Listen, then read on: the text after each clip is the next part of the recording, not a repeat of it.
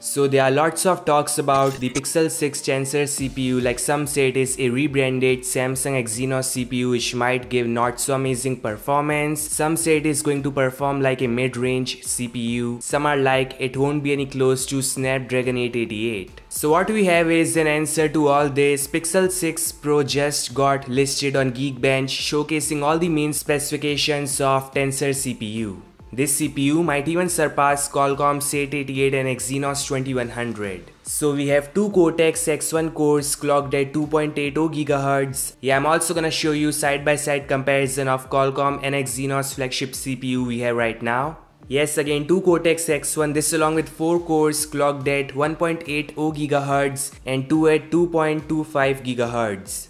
So we may see less heating and better CPU performance. On the GPU side, we have Mali G78, which no doubt is of course not as great as Adreno or upcoming Mali GPU Samsung is using in S22. So on the gaming side, this may slightly disappoint hardcore gamers. I've done gaming tests on S21 and I would say the experience was okayish, not bad at all.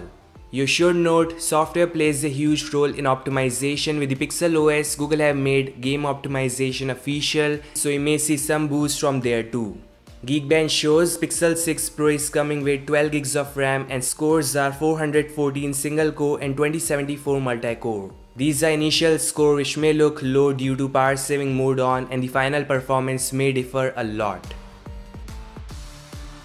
Some official images of Pixel 6 Pro on Instagram shows Material You in action, new widgets, and also drop a hint on possible launch date, which is Tuesday the 19th. This year, the only day which join these two day and date is October 19th, so we are a month away from the official launch. This confirms that.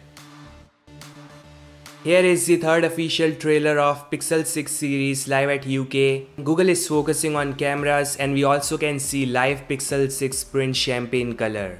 They say the new camera features allow photos to look and feel more authentic. Yeah, not to mention Google is doing some next level innovation with Pixel Visual Core, 50 megapixel Samsung GN1, a periscope lens and their all new image processing. Some news on Material You Pixel OS. Google is rolling out Material You style for Gmail, Drive, Slides and all the business applications.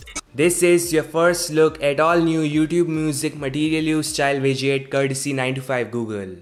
So this is all guys, thanks so much for watching, like, subscribe and I'll meet you guys in the next one.